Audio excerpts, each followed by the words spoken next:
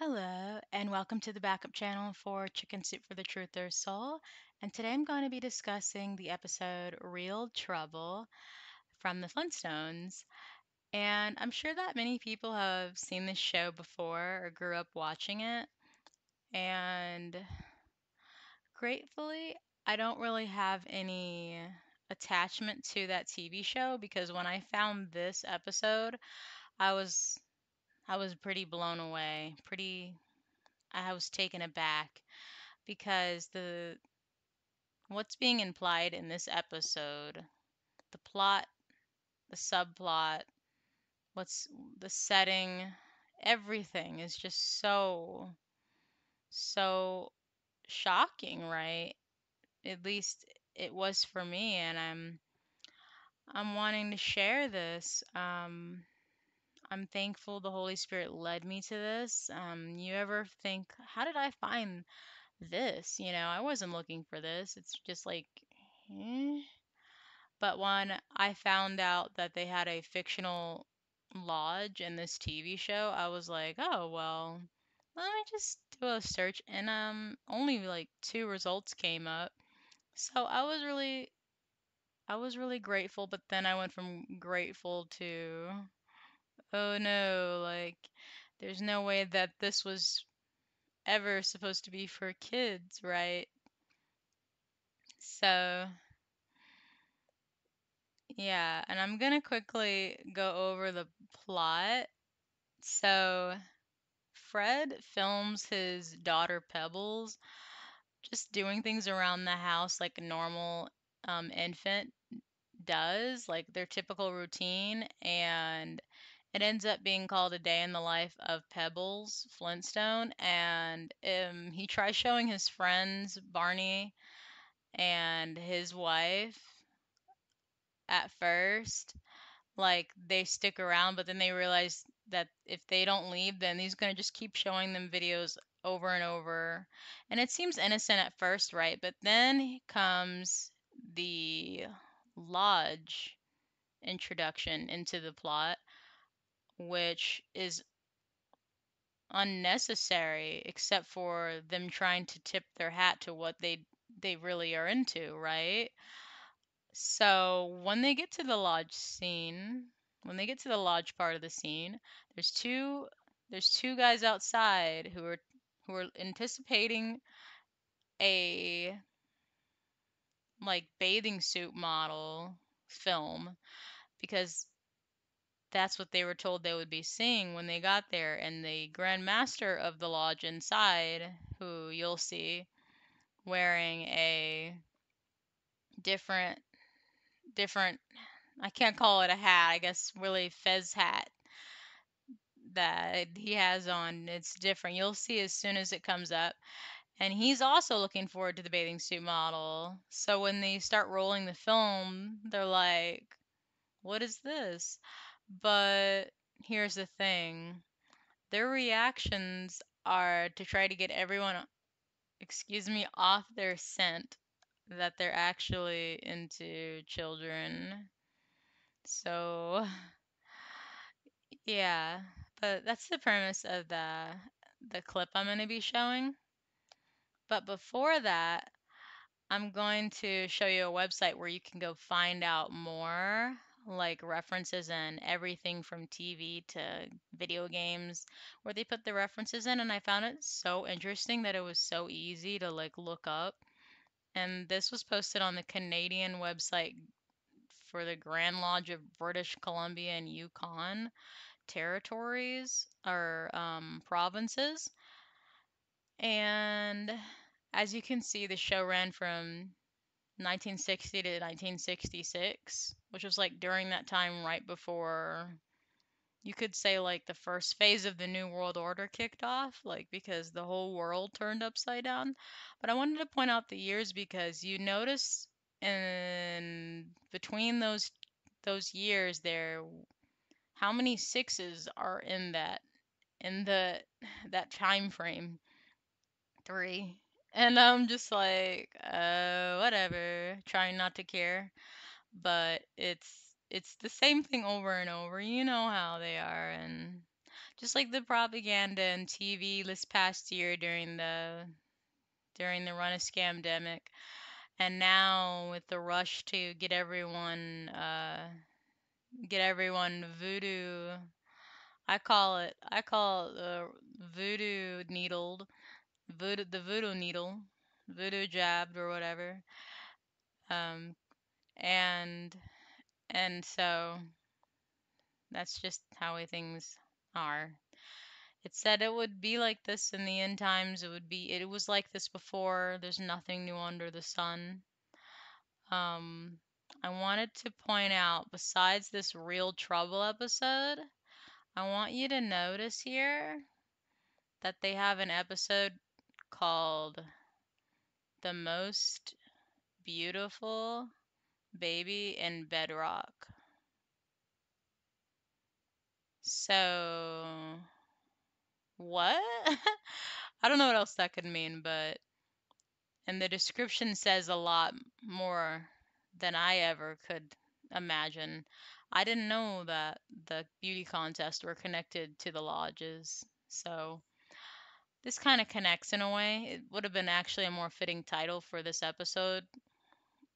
And the other episode I wanted to talk about was Ladies in the Lodge. Now, that ladies part, they tried to say that that's not allowed. Woo. They tried to say that that's not allowed, but I do think that it is allowed because there are so many hidden trends both in Hollywood, government, sports.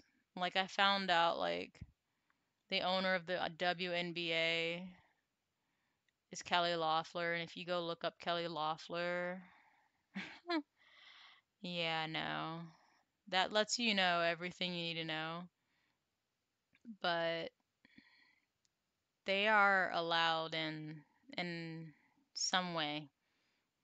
They're so secretive, but that ties in so well to this episode clip here. Their secretivities.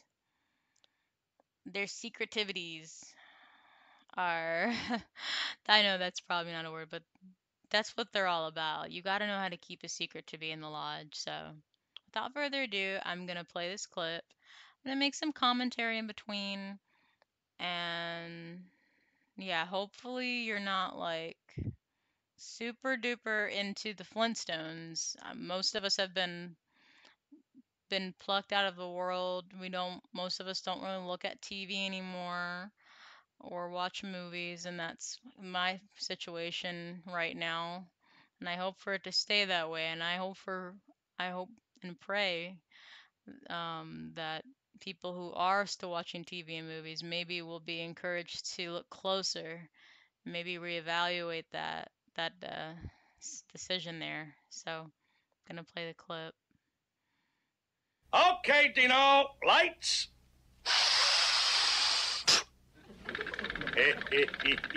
That's Pebbles waving hello. Isn't she cute? Now she's waving goodbye. Now here's another shot waving hello. Here's another shot waving goodbye. Here's a real close-up waving hello. Hello, goodbye, hello, goodbye. I don't know whether I'm coming or going. Yeah, all those waves are making me seasick. Well, you got a real clever kid there, Fred. Now I know what they mean by a captive audience. She's sucking her thumb. Naughty little girl.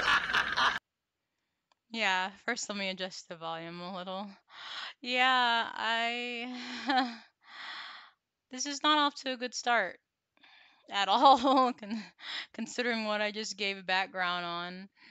But, I mean, obviously, use your ears to hear, discernment. What exactly does he mean by that? What is the real reasoning why he's filming his daughter, right? Pretty disgusting. Oh, now she's gonna play with her toes. All right, Dino, pay attention or you'll go to bed without your flea powder. That's better. Look, now she's dancing. That's dancing? That's cute. London boulders falling down, falling down. Well, that's reel number one. Great show, Fred. Wouldn't have missed it for the world. Well, that's only the beginning, Barney. There's 15 more reels to go. Well, I hate to rush off, Fred, but we're expecting an important phone call from Uncle Slabsides. Slab sides? I thought he passed away. Oh, yeah. Well, it's a long-distance call. Good night. How do you like that? Eat and run. Fred, when are you going to face facts? People are sick of your films. Sick of seeing my sweet little pebbly poo? I don't believe it. I just wanted to point out the swirls in her hair. Her hair. It's a confirmed FBI pedophile symbol. So I'm sure most people already know that, but you can look it up. It's going to be a swirl in the shape of a triangle. It's going to be hearts within a heart. And these are confirmed pedo symbols. I would say fun fact, but none of this is really fun, so I'll just say fact. The creator of The Simpsons, Matt Groening, before he worked on the show The Simpsons, he worked for NAMBLA magazine, which is the National Man-Boy Love Association. And he's got cartoon strips that he used to animate. You can look it up. And I'm sure when you look it up, you'll be most fascinated by the name of these comic strips that he used to do. Has something to do with heck, right? Fire, I think. But that's just a hint. And also the way I found that he was in NAMBLA magazine is that I was looking at an unclassified FBI document and them doing an investigation into NAMBLA magazine, in which I'm pretty sure we know they were probably just trying to monitor to make sure that they're safe and protected, not so much as to expose them. But yeah, I just wanted to throw that in. Everybody loves Pebbles, Fred, but not on the screen 7 nights a week. You're a home movie fanatic. I am not a fanatic. Pebbles, hold it 1 second. Atta girl, now smile, smile. Fred, please. Wait till I show these pictures to the boys at the lodge meeting tomorrow night. Oh, will they be surprised? Yeah. Why would you show any footage to anyone at the lodge whatsoever, no matter what the footage was, knowing that these people are under a deceptive spirit that is an antichrist spirit, because they allow people to be in the lodge whether or not they accept Jesus Christ as their Lord and Savior, right? Excuse me, all you have to do is believe in a God, which they never said which one. So, knowing that they're already there deceiving them, saying, oh, well, this is a benevolent organization, all you have to do is believe in higher power. And then they're like bringing films there, knowing that there's actual like Satanists who are like in the inner circle, like at the lodge, most likely, definitely, almost certainly the Grand Master. It's it's it's just so inappropriate. And this ties into what they're going to say next before he plays it for them at the lodge. You'll see in a second. Oh, movies? That's a laugh. Wonder what old Fred's really got for us.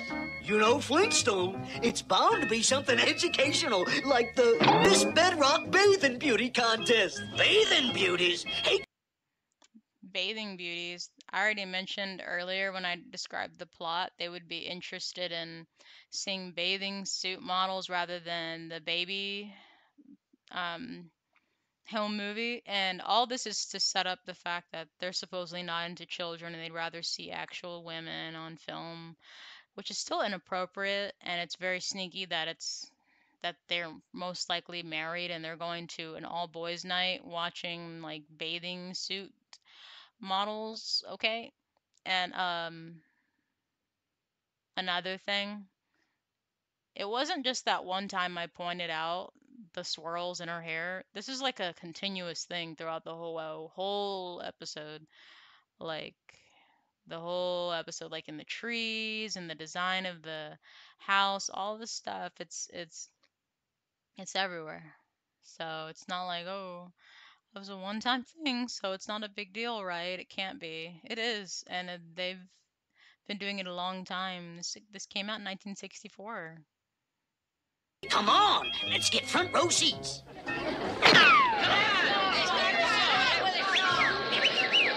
Easy, fellas. I'll be set in a second. Oh, boy, and Wilma said they wouldn't want to see home movies. Come on, Barney. You can tell your grand poobah. What are we seeing first? A girl in a... This is the Grand Master. And by the way, Pooba is like a real term, and that's the inspiration for the cartoon Pooh Bear. Pooh Bear, Pooba, Bear. Like, I figured that out a while ago, and I was like, man, that part did hurt because I did used to like Pooh Bear when I was really young, but that was easy to let go. And then what was even harder to let go was Disney as a whole. But anyways, it's so strange. He's the only one in there wearing orange, the Grand Master dude, and you know about the orange 33 thing. And with their hats, like it looks kind of like a fez, but it's blue, and then they're wearing horns, so they got the whole like everything's like it's a whole amalgamation. Like you got the crescent moon with the sun over it, and it's just like these people are such a joke right here. And notice he's starting out calling the so-called females they were supposed to be coming to see on the screen a girl. So that lets you know they actually came to see a girl, not the females in the bathing suits after all. But they're gonna play it off like, oh, we're so repulsed, we're out of here. Scram, let's go. A bikini? No, if you want the truth, it's a girl in diapers. Boy, I didn't know they pose like that. Hurry up, start the film. Lights! Here we go. This is my little Pebbles, only 7 months old. And here she is playing with her doll.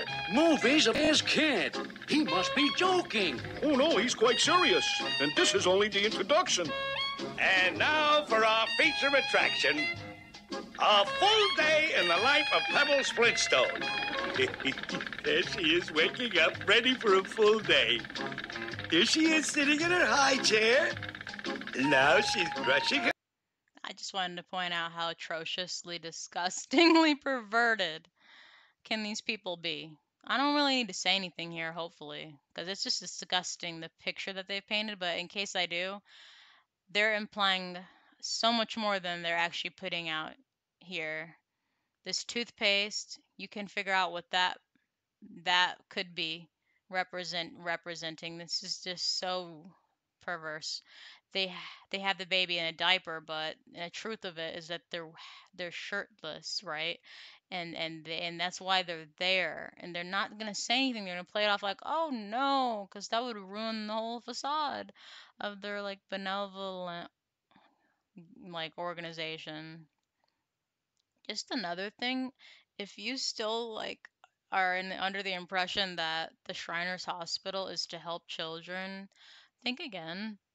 I'm literally like getting sick here. Excuse me. her teeth.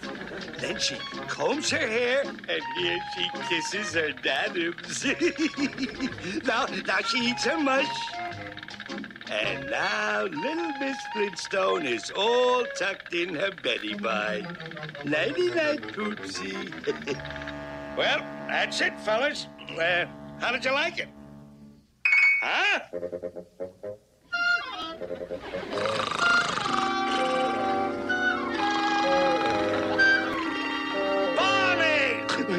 Huh? Oh, isn't she cute? I love home movies. Like what? Isn't she cute? I love home movies. Notice how they did it so it looked like he was coming out of his sleep? Some more. Oh, it's you, Fred. Oh, the Grand Poobah asked me to give you this. Oh, thank you, Note. How thoughtful. Dear former lodge member, former, we'll get you for this. Sincerely, the Pooh Bar. How do you like that ingrate? You know what they say, Fred. When it comes to home movies, keep them home where they belong. Yeah. So that that was the video. Ah. Don't you love secret societies? I just wanted to put that out there because I've been holding back and it's possible someone doesn't know about this kind of things existing in television. These kinds of things existing in television. It's not just this episode. This is an example of just some other TV shows that have like Masonic references and things. And I think it's like so fun and cute that they make detailed references of like so many TV shows. It's crazy. It's crazy. Like it goes on and on. And here's the weirdest thing. They're probably not even listing all of them here, but they're bragging by listing just this many. If you look on IMDb at Gravity Falls and go to the episodes and look at the titles, you'll be taken aback because that's supposed to be on Disney Channel, right? That's supposed to be on Disney Channel. What is Disney Channel now? If it has all of those different Masonic implications included, that lets you know what it was from the beginning, right? So, but I'm gonna stop there. I'm just gonna read this Bible verse that I thought was really fitting for talking about the Masons. So, it is from the book of Ezekiel, chapter 8 and verse 16. And he brought me into the inner court of the Lord's house, and behold, at the door of the temple of the Lord, between the porch and the altar, were about 25 men, with their backs toward the temple of the Lord, and their faces toward the east, and they worshiped the sun toward the east. So I thought that was really fitting because they have an obsession in the Freemason Lodge with facing east. And if you'll go in your town, in the square, if you have a square where you live, if they have a statue, it's facing east. So that's just a little snippet. And in their lodge, they're facing east. And they hold services in the sanctuary of the church, which was what I believe that was talking about. It was supposed to be a temple of the Lord that we're supposed to be worshiping the Lord in, and there's people that meet in there to do other things. And there are other buildings to do even worse things. Notice also they usually don't have any windows. So, and one last thing. I I just believe that I believe that there will be a day of retribution for anyone who has hurt a child. So horrible. And not just a millstone around their neck, but the they these are God's children. I know that this is a cartoon, but these are God's children that people are messing with. And if they think that there's not going to be some serious eternal rep there's going to be some serious eternal like reparations that are going to need to be fulfilled. I'm not sure if I said that right, but I'm pretty sure that you understand what I'm saying. Retribution. There's just going to need to be a day of retribution. That day is coming sooner than they think. But I want to thank you for watching this video, and you know? I just hope that you weren't watching TV and movies anymore, because there's a lot more where that came from. But stay tuned for more. And again, thank you to the Most High for inspiring me to do this. Thank you to my brothers and sisters in Christ who watch this. And I will talk to you guys in the next video. And I love you guys. Stay strong.